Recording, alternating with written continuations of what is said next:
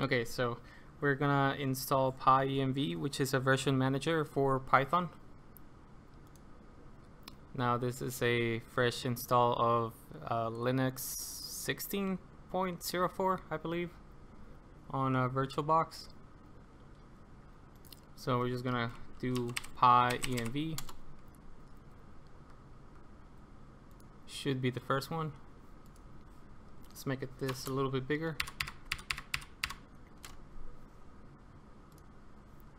Alright, so here it just tells you it's a simple Python version management like system, I guess. Here's kind of like an example of what's going to be going on. What it does, it just changes the global Python version. So if, for example, you have Python, should have that one, Python 2.7.12. With this you can add more versions without overriding this one, so you will always have 2.7.12, and then you will add on to those, and then depending on where you're located at, you'll have that version available, or you can choose another one. So it's pretty cool because per project, so if a project requires like version 2 point something, 2.5, 2.6, you're able to use that exact version for the project. Again, if it's a newer one, or you just want to know a little bit more about what Python 3. What is it now? 3.4, 3.5 can do, you can also do that. You can run multiple versions of Python at one time, so it's pretty cool. Something you definitely need to try out. It tells you a little bit how it works. So in the end, it's basically intercepting the Python commands, like it's saying here, using shims, and it just redirects your commands to the right Python version. That's basically it. If you want to know more, just look up shim executables, and you'll know kind of like what happens there. It tells you again that you need to understand a little bit more about your path so you know how it works, the shims, and then your Python version, how to choose it. We'll see that in a second. So yeah, let's begin. Just gonna copy this. Also, since this is a fresh install, I'm just gonna do a sudo apt get install git.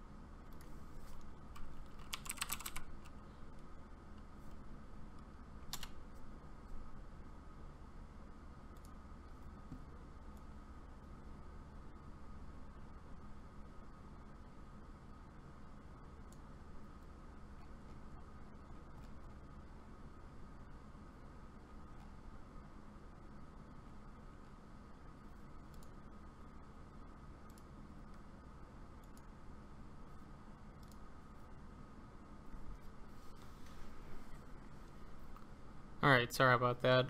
I had to restart the VM just because I went back to a previous snapshot, but it's good now. So just make sure that you have your git install. We're gonna need it since this is a fresh Ubuntu version. So let's make this a little bit bigger. Alright, so next thing, we're gonna copy this, but because we're using Ubuntu, we're gonna do the bash rc instead of bash profile. I'm gonna paste it. Here's gonna be bash rc. Then here it's gonna be the same.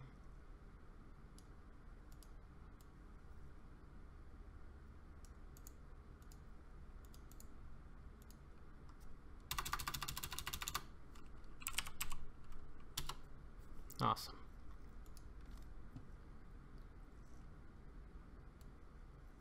Same thing here.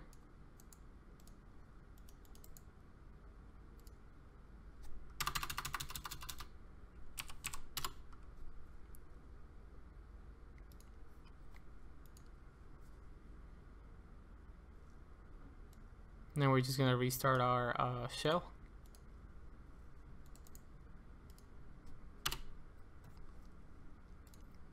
And one more thing before we do this, we're gonna need to go all the way to the top again into wiki, and we're gonna need to install some dependencies. So we're gonna go to common build problems, and here on Ubuntu, I'm just gonna grab this whole thing, copy it, I'm gonna paste it.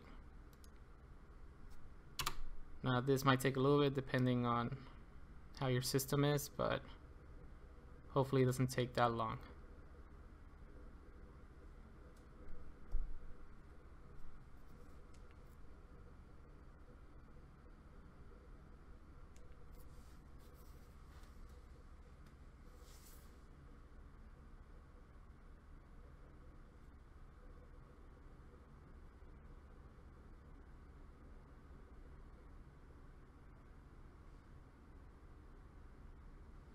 Awesome. Now what we can do is install a version to test it out, and hopefully it works.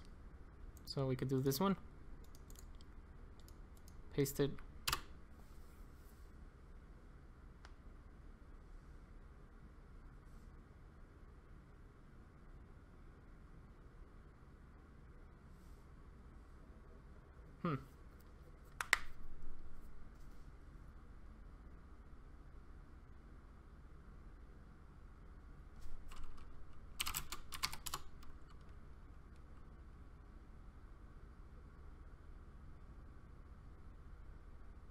Oh, that's weird. Okay. I've been playing around with this VM a lot, so let's just make sure I install also Vim earlier. So sudo vim, and I'm gonna go into my bash rc. I'm gonna go all the way down. Alright, I do have the path right there, so I just need to download the, well, clone the package again, the repo.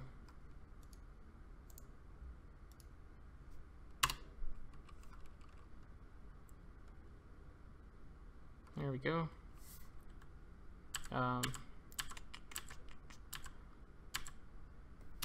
Just refresh it.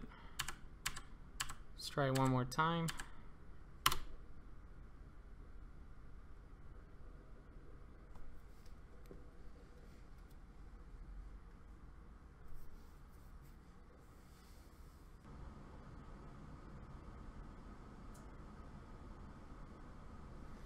Alright, so now that that's done, what you can do is just do pyenv and then just type in versions, and now you can see that we are using the system one, which is going to be the 2.7.12, but the 2.7.8 that we just installed, it's right here. Now let's do another one. Again, it takes a little bit, but just so we can kind of rotate through them. Install. Oh, and you can do the flag list. It tells you right there in the GitHub repo. It tells you all the versions you can download. So there's like a lot of them. So let's do pyenv install, and let's do 3.5.4. And just gonna take a little bit, but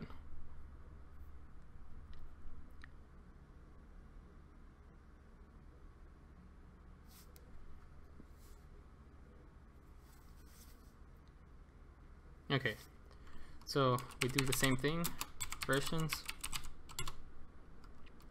Now we have two that we added and the one our system has.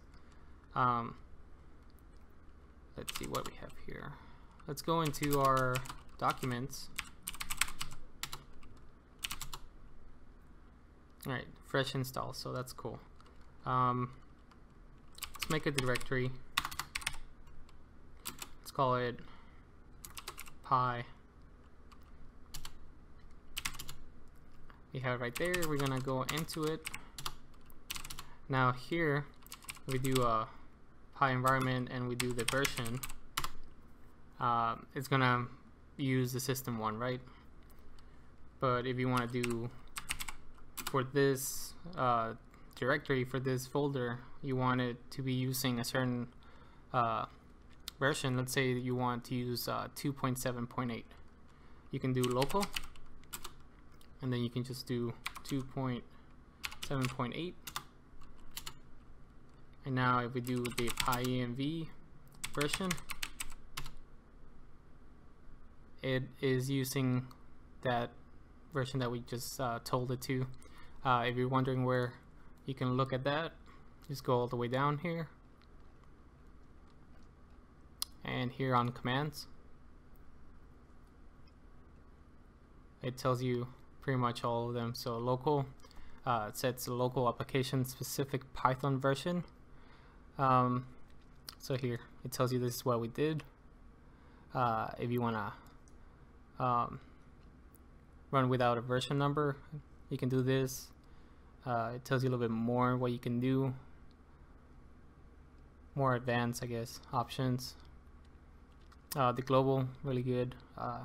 So instead of using your system one, you can always use, let's say, the latest version that you got on your system.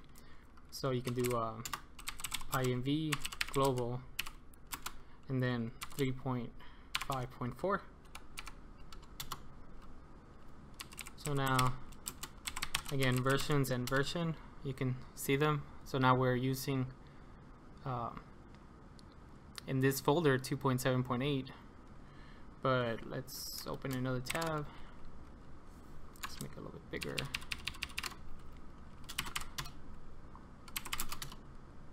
There we go.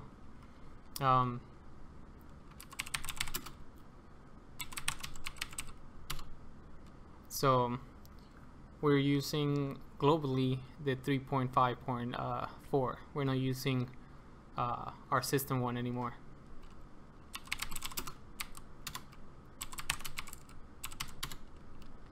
Again, you can see it here. Now you can see that the star is at 3.5 instead of our system. So no matter where you are, you'll be using the 3.5. Let's see what else here. So again, advanced options. The shell one, you can always do this. Let's see. More options for installing. How to uninstall, rehash, the version, and versions. That's what I was talking about earlier. So yeah, I mean that's pretty much it. Super simple, super cool way to be using multiple Python versions. And it took not that long.